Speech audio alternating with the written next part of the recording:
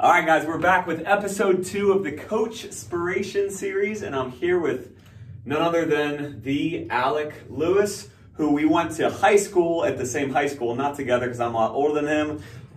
Basketball superstar, tears it up on the court, especially Wednesday nights. You tear it up on the court. But nonetheless, this episode series is meant to inspire other love-powered coaches who might be a little tired, inspire love-powered coaches, and give you practical tips, techniques, and tactics from what I believe to be from some of the best coaches on the planet. Alec is another one of these coaches at PFP who you're going to hear it today, hear his passion and hear some of the things that he does that he probably doesn't even know that he does. My job is to pull those things out of him. But just as a coach, you make such a big impact. You help so many kids and they connect so well with you. And so I want to start today by really figuring out and learning what your kind of origin story was for how you came about as a coach. And I know it's kind of a funny story right along the way, but like, what was it that led you to coaching? But more importantly, once you found coaching in PFP, what was it that was like, this is definitely it? Like, I want to do this. Like, what was it? So, and the story to begin with. How did you come into this? So I've had coaching experience prior to coming to PFP, but I think, so like in high school, I used to help with the Brunswick basketball camps and stuff. So that was kind of my first taste of what coaching was like. And I mean, I was in high school and like a little bit of college at the time, so I didn't really get there wasn't really a love and a passion for it at the time. But you know, I guess God was showing me like opening those doors for me, giving me those opportunities. And then in college we did the same thing. We would run camps there, and I had a little coaching experience. Like so I coached there, and so I graduated in 2020 from college, and that was during the whole pandemic. So I was at home and I was trying to find work and everything. And so I started working at Costco for a little bit. That was one of the other places that was open. I worked in the warehouse, and it was cool. It was a good experience. And eventually that led me to working at a golf course because one of my best friends worked there for a little while. That's right. And I forgot about that. That's right. So I was huge into golfing that summer, and I just remember out of the blue, one of my friends, like good family friends that I've known for a really long time, was currently working here at PFP.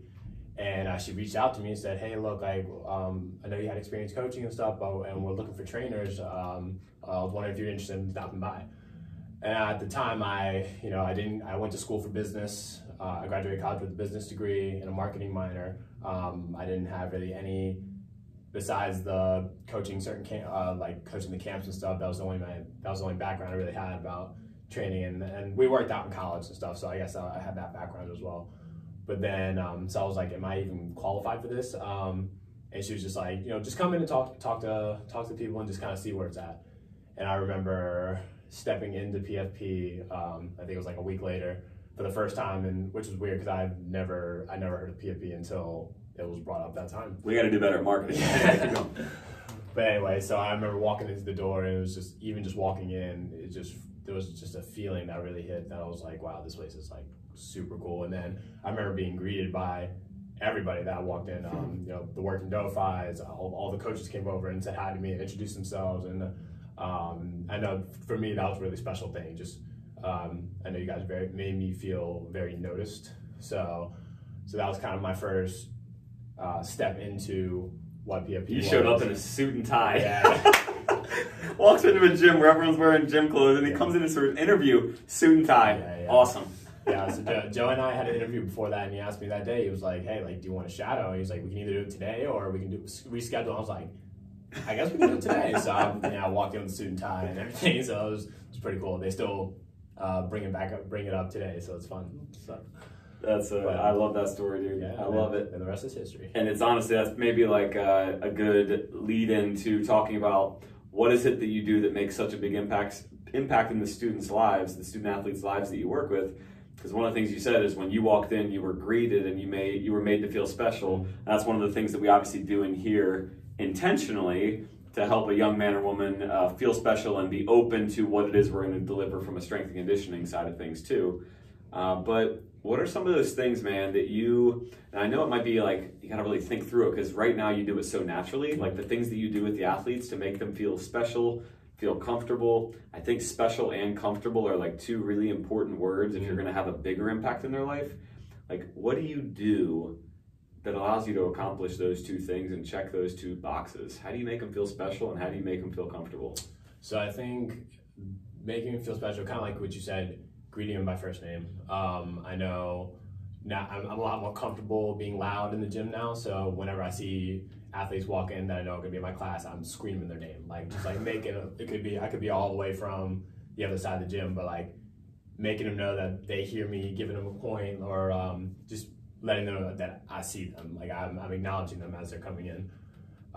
So that's one way I really try to make them feel special, and then make them feel comfortable. Asking questions. I think a lot of athletes don't, or just a lot of people in general don't get asked about themselves a lot. So I think just taking the time to ask them either way, it's how their day is, how their sport is going, how life itself is going for them.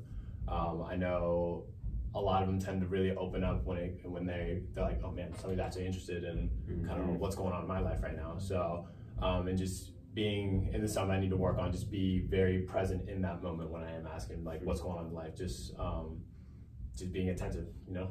So it goes back to the quote, people don't care how much you know until they know how much you care.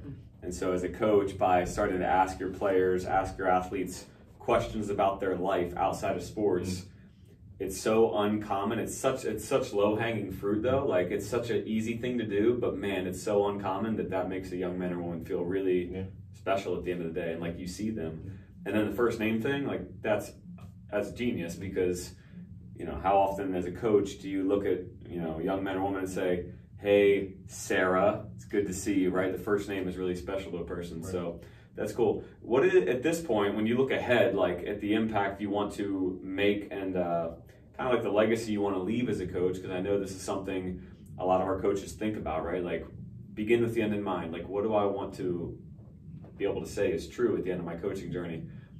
What's your why at this point for why you coach and why you show up every day and you give so much to these kids? Sometimes it feels like you're not getting a lot in return. Like what's the why? What's the driver for you?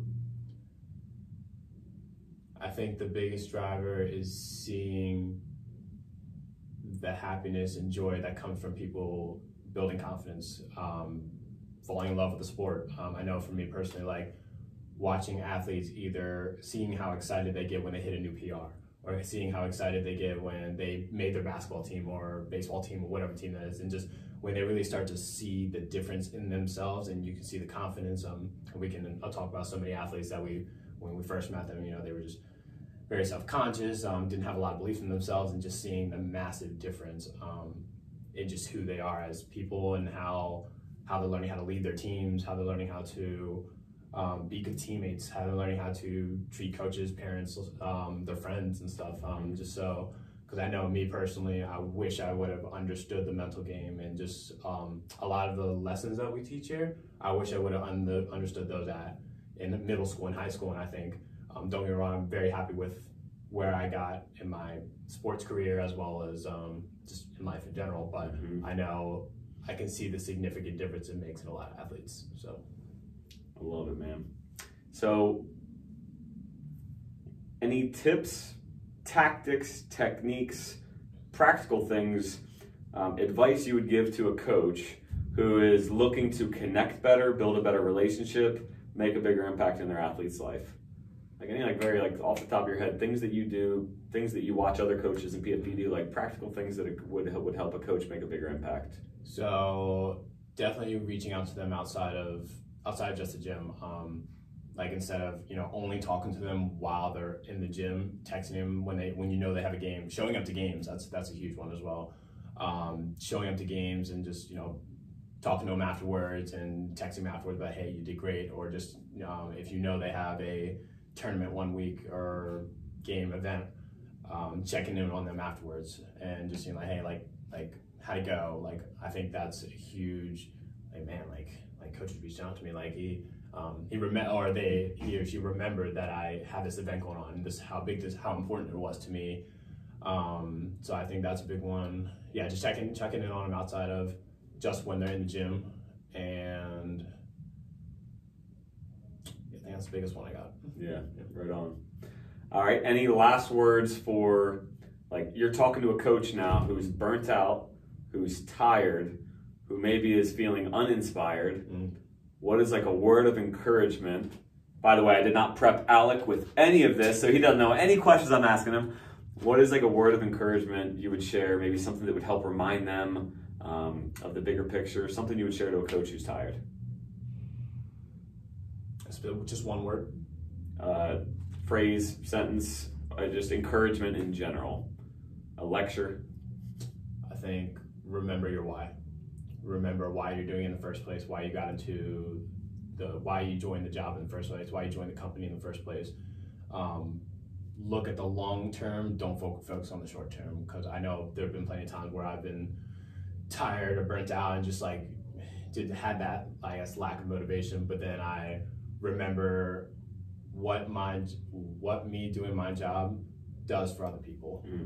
So I think when you're more focused on other people than you are yourself, then you'll really put yourself in a position to like, okay, I'm not just doing it for me, I'm doing it for them. And I think that's what usually reignites my fire. So that'd be my big thing. That reminds me of somebody one time said to me, because I was feeling, and I've had those times where I'm like, I'm giving so much, I'm showing up to so many games, coaching so many athletes, and I'm tired. And they said, Andrew, the feedback loop is long. I didn't know what that meant. And they said, the one word of encouragement that you gave that 15-year-old athlete, whatever it was, it might be 4 years before you ever get anything back from that, right? Where they say to you, hey, that one time you said that to me, it really made a difference, right? So like the feedback loop is long. And as you were talking, that's what that made me think of. Yeah. Alec, I appreciate you, brother, for all you do for the athletes and just for your heart to serve and for your heart to make a difference in a world where athletes need love-powered coaches. They need people like you, and you are making a big difference, man, and I appreciate it big time. I appreciate that. Appreciate the time. All right, y'all, we'll see you on the next episode of the CoachSpiration series. Peace.